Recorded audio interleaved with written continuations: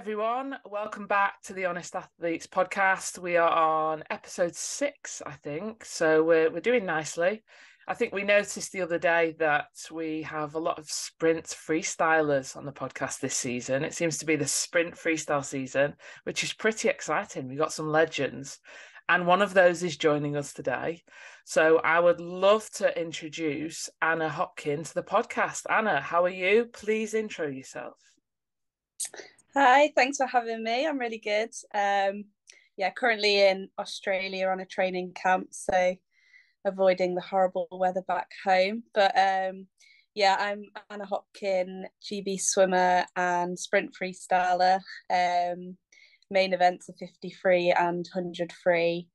And I guess my biggest achievement to date is Olympic gold at the Tokyo Olympics in the mixed 4x1 medley relay. And then I guess I've had an interesting journey, which I'm sure we'll get into, but kind of prioritizing education and coming up through the ranks, being a little bit older, and kind of making teams a bit older. I kind of skipped the whole junior part of the swimming career, which is quite interesting. But kind of at a point now where I'm just seeing how far I can get with it, really. Now, I know people who are listening, but anybody who is who's listening and maybe not able to see the YouTube video, you are incredibly tanned right now. It's it is awesome, and I guess that's one of the best being an international athlete, where you get to go and travel and go to some amazing countries and have a second summer out in Australia.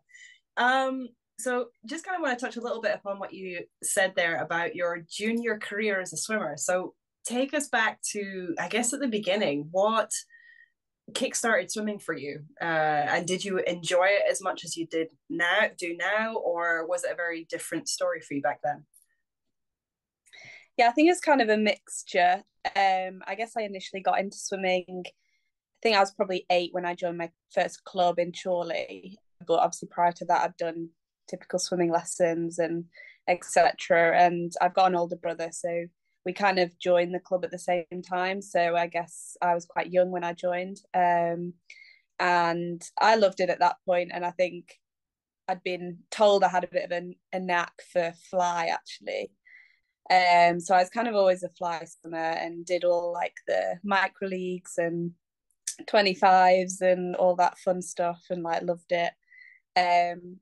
And kind of focused more on the 100 fly and went up to the 200 fly when I was sort of probably 11.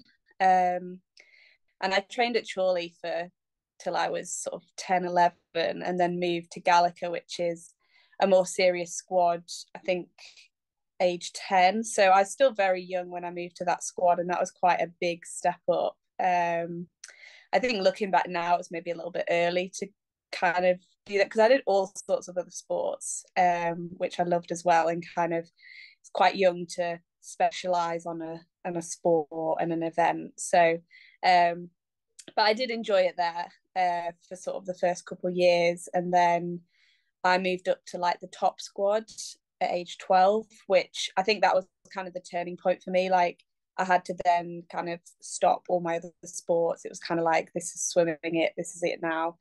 And I was 12 and I was in a squad with much older people who were kind of aiming for the Olympics, and it all just seemed a bit like, I don't know if that's what I want to do, I'm not sure yet. So I think at that point I started to just almost resent swimming a little bit for kind of making me stop other sports. And like I didn't get much social life, and all my friends were like going home from school and doing stuff after school, and I had to go straight to training, getting up at 4 a.m. and driving to Manchester. It was just like a lot at that age. So I stopped at 13 and just kind of ticked over at Blackburn, joined loads of other sports that I kind of missed, did gymnastics, running, trampolining, cheerleading, athletics, just a bit of everything really, just to kind of go completely the opposite direction. And still swam a little bit, but I think it was just, I knew at that point, I was like, I'm really not enjoying this, and I didn't know at that point where I was going to come back into it again, but I just knew at that point in time I was like, I need to step away from this for now. But yeah, I mean, I think it's just hard when you're young, kind of trying to balance everything that's going on. Yeah, I think you're absolutely right with that one. It's a very young sport to start the early mornings and the kind of busy regime of training that swimming brings.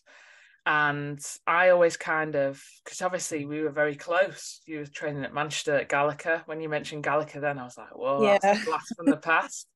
So that's really nice to hear. And you use the word resentment there, which is so common in swimming, but isn't actually talked about that much. So it's really interesting to hear that that kind of feeling, a little bit of, well, the social side, you miss out on that in life and stuff like that when you're younger. So your story is actually something that people could really learn a lot from, because obviously you've come back and you mentioned before Olympic gold, so we will definitely touch on that. You swam with, I think, Dave Heathcock, was it, for a year at some Yeah. point?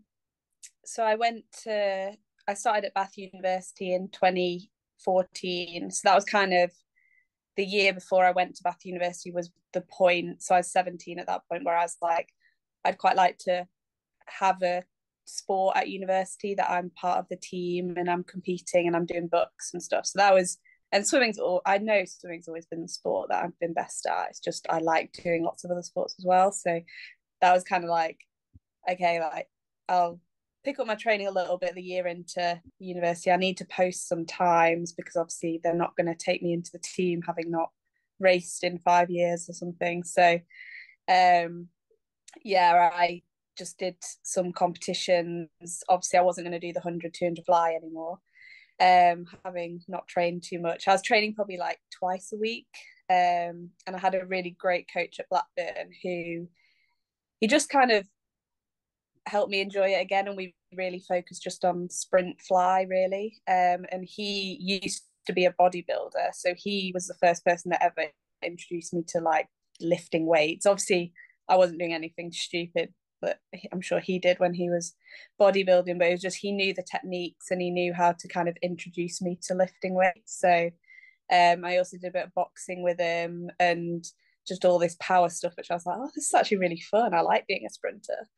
Um, and so I just did the 50 fly, really posted some like pretty decent times, which Mark Skimming, at his coach at Bath, he was like, yeah, we can have you on the team. So that was kind of where it really got going again in terms of competition. And when I was with Dave Heathcock we're on placement year. So I'd been 2 years at Bath and then a year where I went on placement. So I was like working full time, living in Ealing and training with him.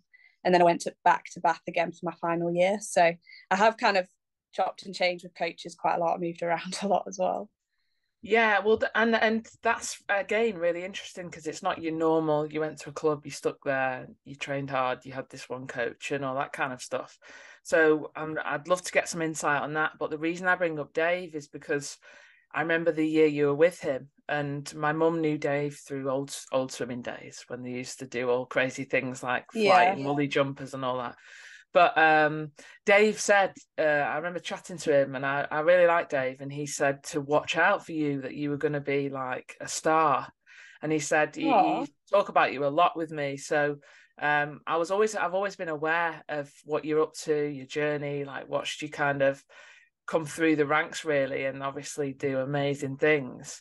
But I really wanted to bring that up today because I thought it's really important to kind of let you know that, yeah, like Yeah. people were talking about Oh, you that's from for a while. yeah. I mean, Dave, like, I think that was probably a bit of a turning point for me. Obviously, I'd been 2 years at Bath, but was very much sprint fly and like 50 fly, 50 free focused. Had a bit of a go at the 100, but I was still kind of building back up my um, sessions per week, getting a bit more volume, a bit more aerobic endurance and all that. So the 100 was kind of just, giving it a go.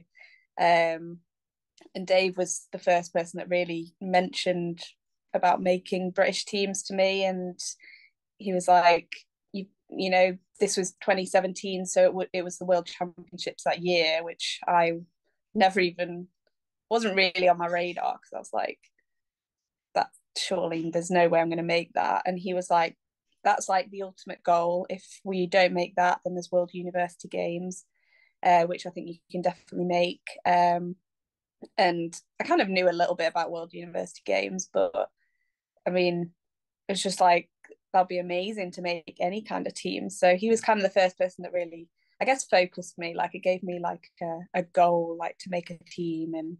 And it was a little bit, that year was quite difficult in a way because I was working full time, and obviously in London, like clubs in London, it's quite difficult for them because they're training in multiple different pools all over the city. You've got to like get a bus to one or a tube to another, or I was biking some places. So it was kind of, I would turn up the trend and would allow it. And Dave was just really good at being flexible and just kind of giving me what I needed with also working as well. So yeah, he's really great, and I'm still in contact with him. And it's kind of nice to just have all these different coaches that I've come across over my career, and they're all rooting for me. And when I see them on poolside, and they're all really happy for how I've done, and it's just nice to kind of share that with them. I think having that balance and having a coach who's so understanding and for your particular situation, it's really good when you've got somebody that's on side and willing to work with you, because I guess the easiest thing is everyone just does the exact same thing. So to have that sort of individual flexibility, I think is really, really, really helpful. And one thing as well that be kind of intriguing from your point of view, a lot of athletes when they go through their teenage years, I mean, the fact that you do so many other sports as well, love to know which one was your favorite, if you had a particular favorite of the other activities that you did. But the other one was, how did you balance, I guess, doing all those other activities and your studying? What was your, did you have like not like a routine, but was there something that allowed you to get that balance so that you could both do your activities and your study? It's a question that gets asked a lot. I guess a lot of kids want to know how you balance training and coping with school. So from your point of view, what worked for you?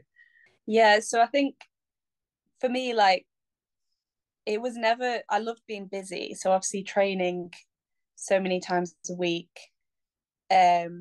wasn't really the issue. I mean, it was kind of nice when I took that away and did other sports. If I kind of wanted to do something with friends, it wasn't like you have to turn up to training. It was kind of like, this is all my decision now. Like, if I want to do something with my friends instead of going to running club that day, then that's okay. But I was still doing so many sports. I think some days I would go to school, and then my mum would pick me up from school, and she'd take me to running club. I'd eat my tea in the car on the way. And then after that, she'd take me straight to cheerleading, which was straight after. And I'd always turn up to cheerleading with like a bright red face because I'd just been running. And then I'd do cheerleading. And so I think I loved being busy, but I just liked the variety. That was kind of more of the thing that I didn't get with swimming when I was younger.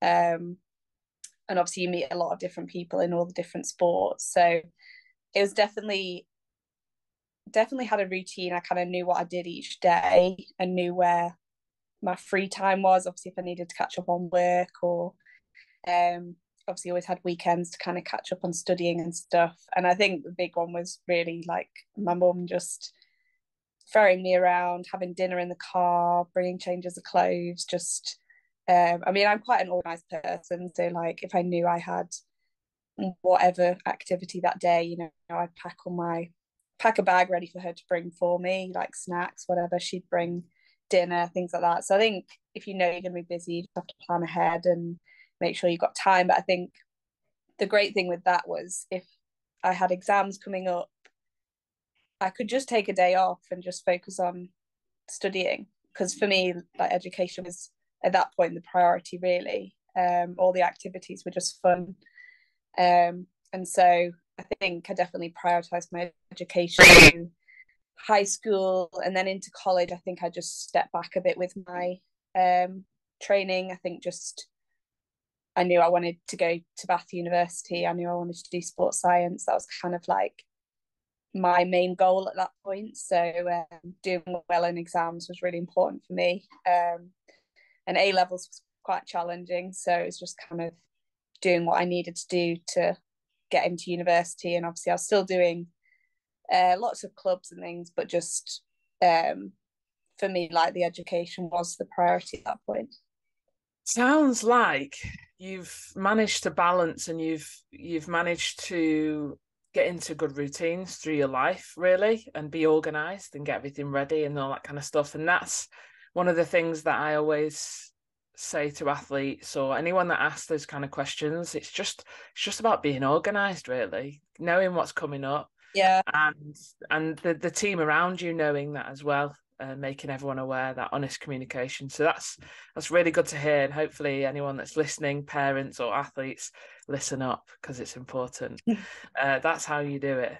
Now, I feel like we've jumped a little bit around, but what I'd love you to do, if you don't mind, is kind of give us a quick overview of your time in swimming, because you learned to swim, obviously, like hopefully everyone does. And then you went into other sports, and then you came back to swimming, kind of. I know you never fully left, but and just give us an overview of that, and also what coaches you've worked with, because I think that'd be really interesting, of like who you've actually worked with, and maybe some things that you've learned through that. Yeah, definitely. So I obviously joined the Chorley Marlins at age 8 and went to Gallica at age 10, and so you're still like part of the club when you're in Gallica. But then I moved to Blackburn Centurions just because they were more supportive of me being in Gallica. I think Chorley was a very small club, and they kind of felt like Gallica was almost stealing me from them, even though I still represented them at competitions. And there was a lot of people at Gallica who were at Blackburn at the time, so it kind of just made sense to move clubs at that point. And my coaches at Gallica were John Dougal and Rob Greenwood. And yeah, I still see Rob around actually. I think he's working in Spain now. But he worked with Steph Slater, she was with Rob for quite a while. I trained with kind of in the same group as her when I was getting towards the end of my time at Gallica. Steph's a Dan legend, isn't she? Yeah, so nice. Dan Savinsky, I don't know if he was kind of just like, yeah. Yeah, he was like he was so close to making, I think it was 2012, was he was like, and then he got injured or something. There's like a really big group of really talented people, and that they were kind of the ones when I moved up at age 12, obviously at the peak of their career at that point, so it's kind of like quite daunting for me to be in the same group as them. But then when I obviously left Gallica, I trained at Blackburn probably 2 or 3 times a week, with I've had all sorts actually, Andy Addison and Rick Hall. They were both like assistants at Gallica when I was there, and then I think they both did a bit of time at Blackburn.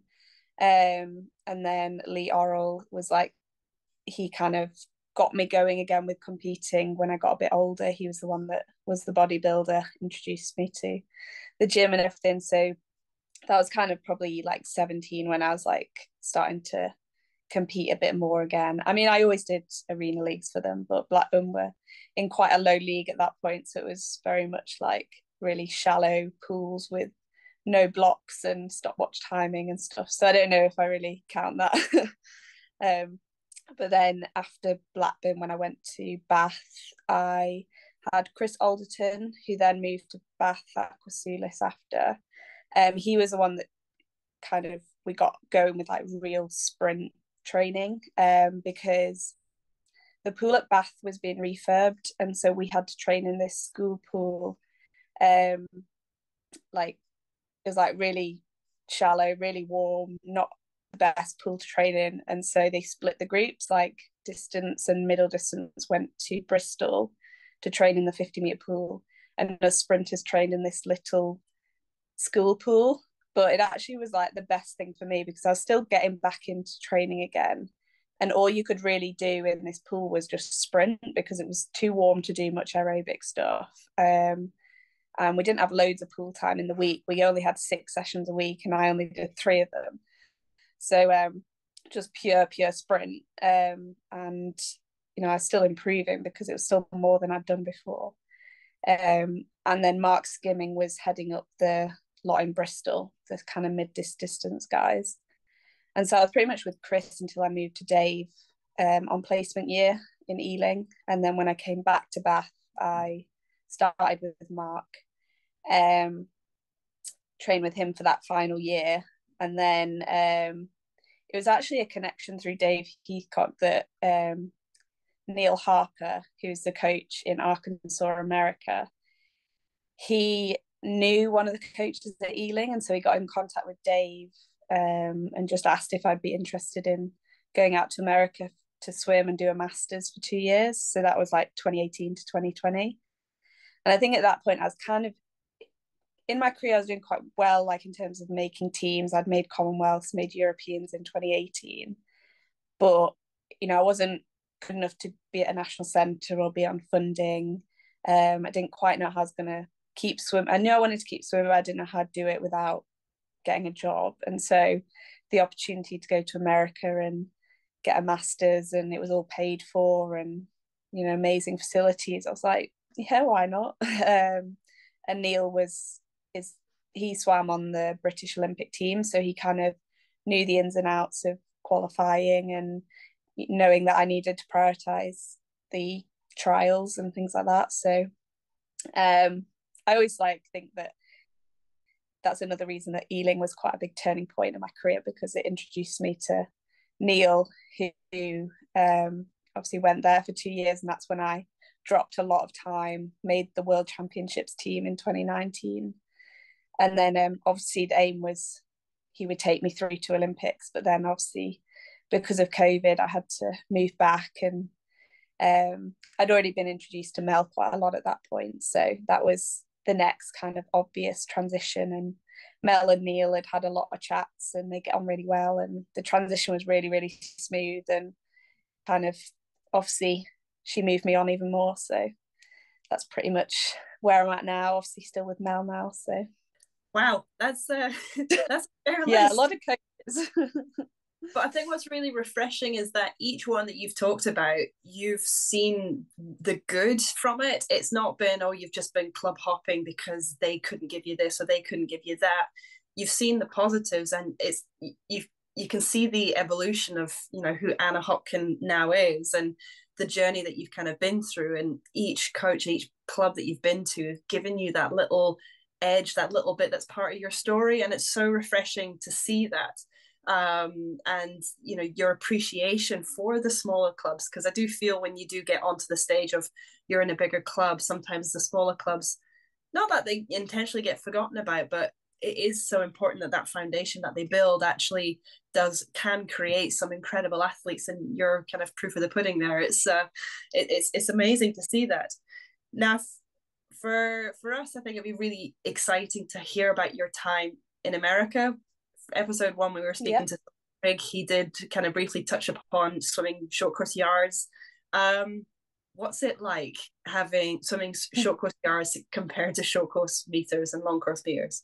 Yeah, it's quite different. It was like, I mean, in a way it was great because every time I raced I was PBing, and so you almost got that like age group feel again, where you just felt like you were swimming fast all the time because you were just PBing time after time.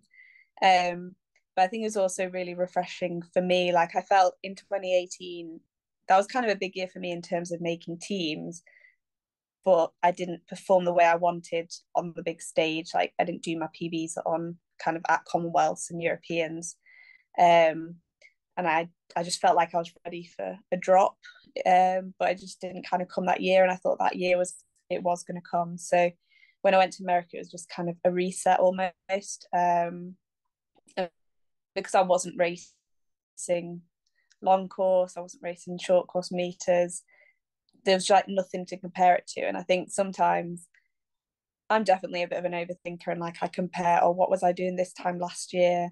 what was I doing in training this time last year, and if it's slower, what's going on, what's happening. It's kind of all going through your mind, whereas going short course yards, you just have nothing to compare it to. And so that's just mental side of it just was not there. And so it was just kind of fun and lots of racing. And people would tell me I was swimming fast. I didn't really know what fast was at yards, but when it came to like the conference championships, you're up against people who are making the Olympic team and the national, like American national teams. So it's really, really high quality, especially like NCAAs. So you get some really high quality competition, but the way they do it, it's just, you have your chants, and it's kind of chaotic, but it's just very, very different to any kind of British meet. Like, you compare it to books, it's just on another scale. Like, it's so loud, and the like entire team are like getting behind you. It's a lot of fun. I would recommend it to anyone, but I think the way they do their season, it's very different because you're doing all these dual meets. So almost every other weekend we were racing, and that meant a lot of, at least my training, was very much either all out sprinting, very like high quality fast sprinting. We did a lot of like kind of weighted swims, resistance, assisted stuff, or just kind of aerobic meters. We didn't really do much like threshold or VO2 type stuff, just because we were always needed to be ready to race. And I never really trained like that before, but it really worked for me. And even when I came to do trials that first year, so 2019, I think I'd raced long course once maybe, and then I raced at trials and dropped like 0.7 off my 100 PB or something. So I felt, I was like, obviously you do need the long course training and you need race practice and things, but I think, I don't know, it's just like, you don't forget how to race long course. You're still getting the meters in, doing yard swimming and training, you're still getting the race exposure, and then just kind of put it all together in long course format, I guess. It's quite strange, but just, yeah, really refreshing. I absolutely love that, because I think there is a lot of, I know you said you're an overthinker, but I think there is a lot of overthinking in swimming, of like, I haven't raced long course in 2 days, I've lost it. Yeah. That's it. It's over. So it's nice to Yeah. hear that, you don't really need to do it, because, it's, you remember. Always there. It's always there. The pool's just a little bit longer. Obviously, it's a little Yeah. bit different, but no, it's good to hear that. Really important. So you've said that the American system works for you. Clearly, it did. Did you have talks with the coaches back home, and from when you came back? So obviously that'd be with Mel. And have you managed to emulate a little bit of that, or replicate it in some sort of way? Or have you kind of switched that up now completely since coming back to the UK? I think especially Olympic year, because obviously I came back from America in March 2020 when kind of flights were shutting down and everything. I just flew back, and pretty much instantly joined Mel's squad. But it was all, I had 1 week in Loughborough with Mel as soon as I arrived in the UK, which seems crazy now. Like, obviously there was no quarantine, there was no, and I just kind of landed and went training, which obviously then didn't happen for like 2 more years. But yeah, I trained with them for a week, and then it was lockdown, and so then I was like in the group, but it was all online and on Zoom, and we were doing gym circuits on Zoom and going for runs. And then I had the like endless pool in the garden, so I had like Mel on FaceTime while I was just swimming on a bungee cord kind of thing. So it was quite weird to like join a new squad but not be kind of doing the traditional kind of training. But her and Neil had spoken a lot, and Neil's like a really, really great coach, and very, I don't know, he's just like saves all his sessions, and he just emailed her just endless like attachments of sessions we did and times when I did them and stuff that really worked for me, stuff that might have not. And so just gave her loads and loads of information, checklist of things that he would work on if he was still coaching me, kind of thing. So they've always been very transparent with each other, and I think that's really important. Obviously it can be hard for a coach when they lose one of their swimmers, and sometimes it's, I don't know, there's maybe a bit of tension, but there was never any of that. And Neil's since come, did a session with like Mel's group, and he got a lot from kind of chatting with Mel and seeing what she does and stuff. So that was really great. And I think she still chats to him if she's ever in doubt of a session I might be doing, or she just wants advice on maybe something I've done in America. And then we have like turning boards that you can put onto the lane ropes. So when I first moved to Loughborough, I'd actually swim short course yards quite a lot.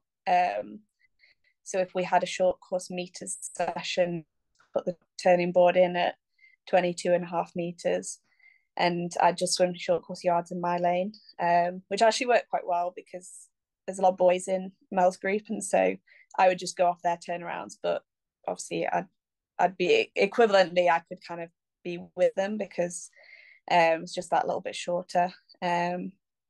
And I guess I don't do that so much now just because it's kind of been phased out a little bit, but we still do quite a lot of short course work. And I'd say the training is, it's obviously different, but it's still very much like lots of fast stuff, lots of technical high quality stuff. And then the kind of aerobic side, like I do lactate kind of threshold sessions and things, but I don't tend to do the big like aerobic threshold type work because that's just something I've probably never really done in my whole career. Like maybe a little bit at Gallica, that kind of 7K aerobic you do when you're in age group, but it's just not something that has really ever been part of my training. So last year we did experiment a little bit with kind of what I could tolerate, and it was very good information like to learn and what can you take and stuff, but I didn't swim quite as well as I wanted to last year. So I think that's something we've kind of taken on board this year and trying to mix it up a little bit. That's really interesting. And again, it goes back to that every athlete is different. What one sprinter can do doesn't necessarily mean that that's going to work for somebody else. And for you, and I hope you don't mind me saying, but also your size, you're not one of the sort of Amazonian 6'2" Dutch swimmers that we sometimes see when it comes to sprinters. You know, you're, well, according to Wikipedia, you're 165 centimeters, so about 5'5". Is that right? Or yeah, 5'4", I think it's about right. Yeah, I think I might be like 6'3". Yeah, Wikipedia's given me a little bit more height. So for me, I think it was really important there was you were talking a lot about that high quality technique, and every time you sprint or any hard work that you do, it is intense. So for me, I've always said sprinting is about being a perfectionist. It's about perfecting the stroke, the technique. It's about minimizing the number of mistakes you make. And it doesn't matter what size you are, it is about that quality of technique that's going to really pull you through. And watching you race in Tokyo was just phenomenal. Your natural talent and your ability to race, you can see, hearing your story, you can see that all piecing together for that moment. I kind of want to just jump onto, I guess, that Olympic journey for you, and what was it like? Because I guess it's the first Olympics we've had in the situation with COVID. There were obviously a lot of restrictions with what you guys could and couldn't do, the amount of COVID tests I think you guys had to go through as well. Could you give us just a little insight as to what it was like up until that spectacular 4x1 medley mixed relay race? Yeah, it's kind of a mix of emotions because obviously you want to enjoy everything it is about making an Olympic team, like when you get your kit and trying everything on and just getting excited about actually going, but you've just always got in the back of your mind that if I test positive for COVID, like I might not be able to go, and what would happen. And it was almost like just we just need to get there and get through the first race, and then like you're an Olympian kind of thing. Because at any point you could just be pulled out because you've got COVID or something. So yeah, like you say, we had to test every single day from being in the holding camp to obviously the end of the Olympics. So you're just like just praying you're not going to hear like it's a negative test, because I mean it was a saliva test, so it wasn't like a PCR or lateral flow. So you spit in a tube every morning. Sounds a bit gross, but and then you drop the little test tube off each morning. And so it's not like you're waiting for a red line or something. You don't know, like you just drop it off. And obviously if you hear back that it's bad news, then it's not great. But like the British team was so careful, like everything we did, it was kind of the 2 weeks prior to leaving, we were told just to completely like go to the pool to train, just do online shopping, don't go in any shops. If you had housemates that weren't on the team, like I moved into an Airbnb for a week with some of the other swimmers, because I had a housemate who was like mixing with other people, because obviously she has a job. It's like you wouldn't expect her to kind of sacrifice all that because I need to isolate. But and then obviously, so we were very, very careful. And then my parents came and they like camped nearby Loughborough, so I could like go see them, but was all socially distanced and things. And it was just very, very odd, but it was nice, like kind of at least see them before I left, because obviously they couldn't come out there. Like they would have loved to go watch and things, but obviously there was no spectators there. So yeah, once we were there, it's kind of, I guess, a little bit in the safe, because you were just surrounded by the team, that like the swimming team. So it would have been very kind of low risk environment, really. And obviously we weren't allowed to leave the facility where we were training before we went into the village, and all the transport and everything was very safe, and we were wearing about 3 masks on the plane to make sure we didn't pick up anything, and just hand sanitizer and all of that. But there's always that little risk. But it was actually organized really well. Like in the village they had screens in the dining hall, so when you were eating there was like almost a box around you, so there was no, you could talk to people, but it was really hard to hear because you had these like clear screens between you, so that was quite odd.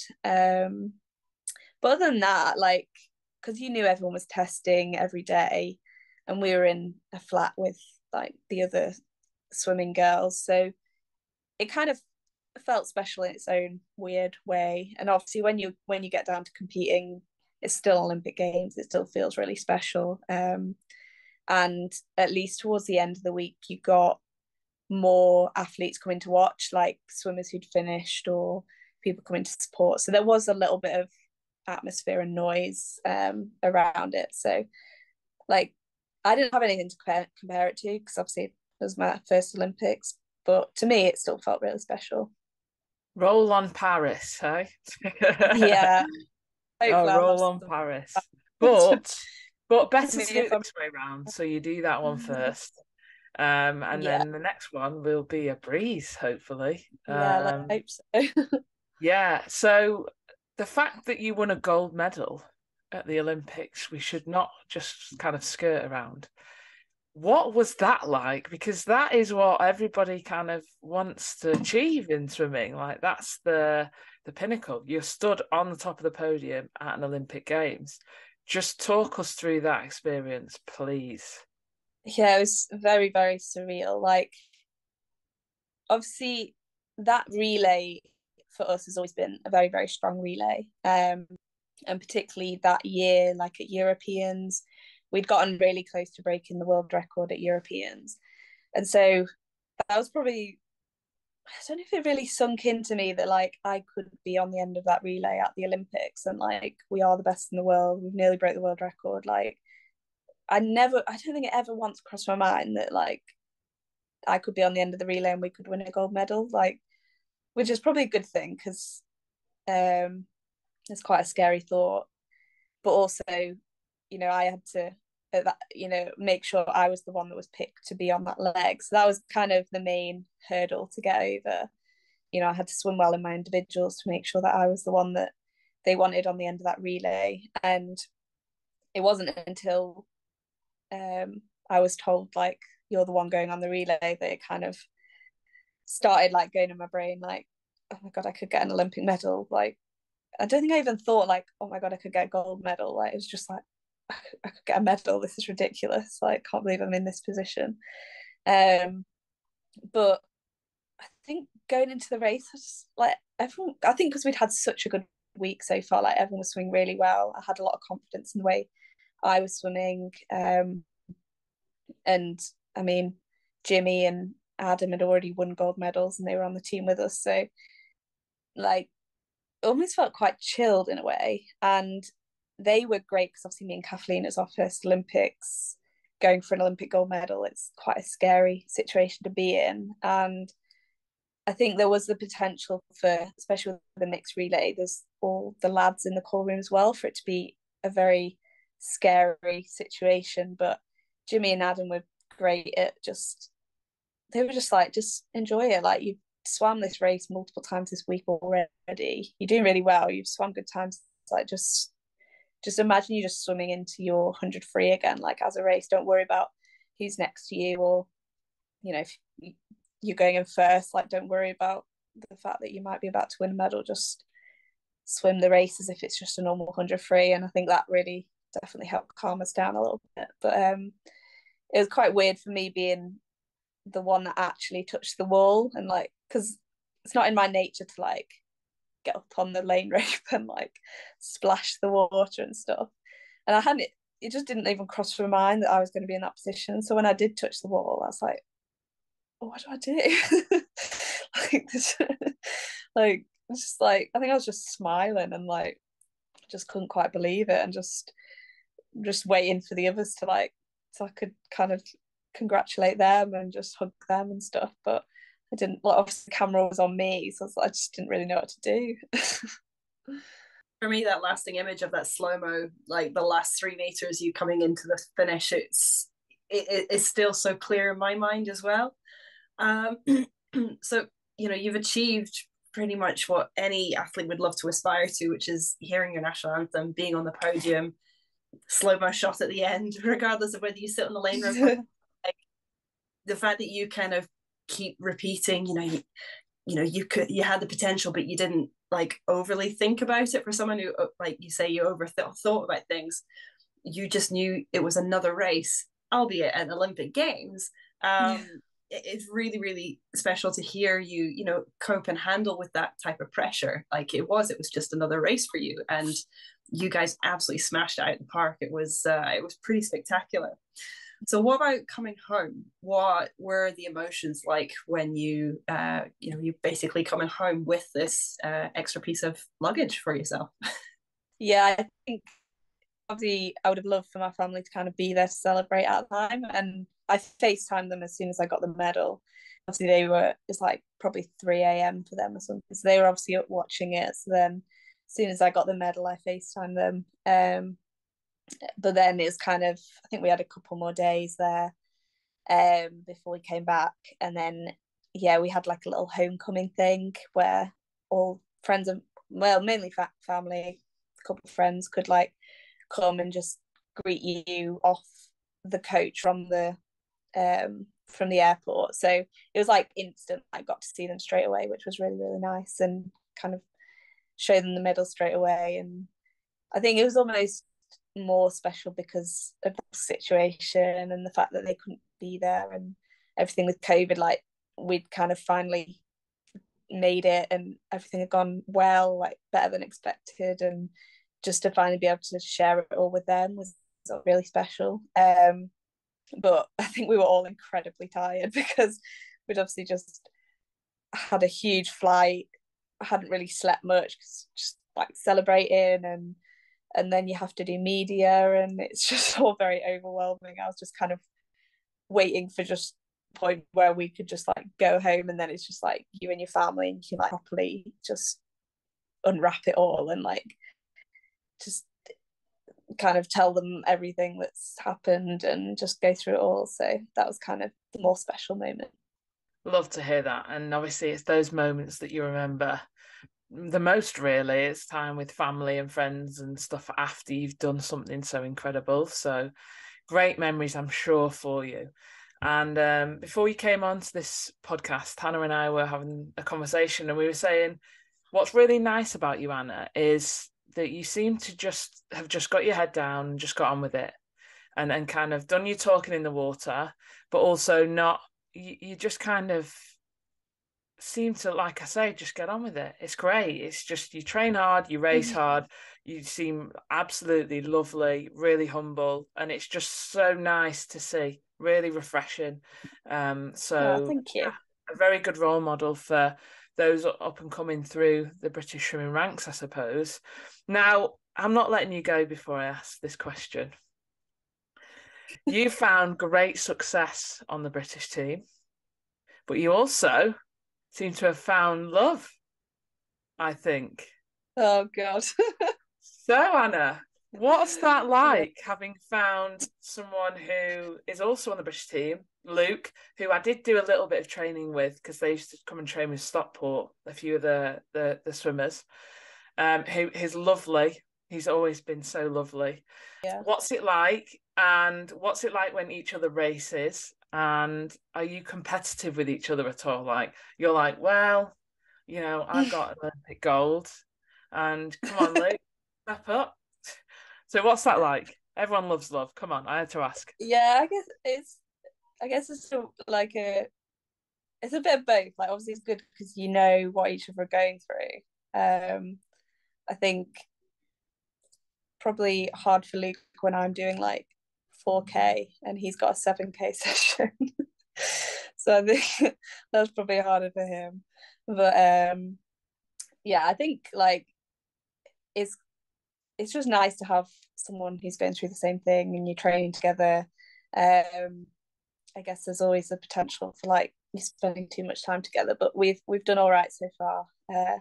No major fallouts. Mel's very invested, and she's like, you guys can never break up. It would just everything. So it's quite funny. But I think at competitions it's nice just to have that like extra bit of support, really. Although it is hard as well though, because obviously you want them to succeed and they want you to succeed, but sometimes there's competitions where one of us is doing well and the other isn't, and vice versa. So that situation's, I guess, quite hard. Like I think you've got to be quite sensitive about how you go about those kind of things. Like if you're super happy and celebrating, then the other of us is like a bit upset and kind of down. But I think we're both very good at balancing that. But I mean, whenever like there's been a few times in the street and someone's like seen an Olympic tattoo or whatever, and they've like asked, or in an Uber or something, they've asked us about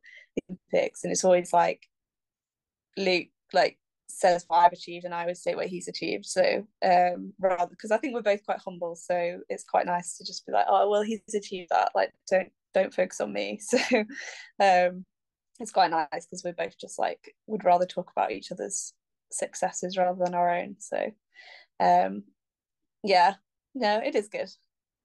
It's so sweet, and it's so lovely as well to you support one another. I guess with it kind of slightly on a left track, but hopefully it kind of ties in. Every athlete you're so positive and so happy, and I can't imagine that you'd ever have a bad day. I feel like you're always just you just take things as it comes. But have you ever had a day where maybe you do struggle, and maybe it's not gone according to plan, whether it's in competition or in training? How do you overcome that? Does Luke help a lot with that, or is that something that you do personally yourself? It'd just be intriguing to see, because I guess it's the highs and lows of being an athlete. Yeah, I think I'm probably quite an emotional person when I race. When it's, I don't know, when it's going well, when it's bad, I'll probably cry either way. But usually just like get it out, and just like get it out and then move on. I think I'm quite good at that. Like I don't kind of hold on to it for too long. And Mel's really, really good at just dealing with whatever emotions I've got going on.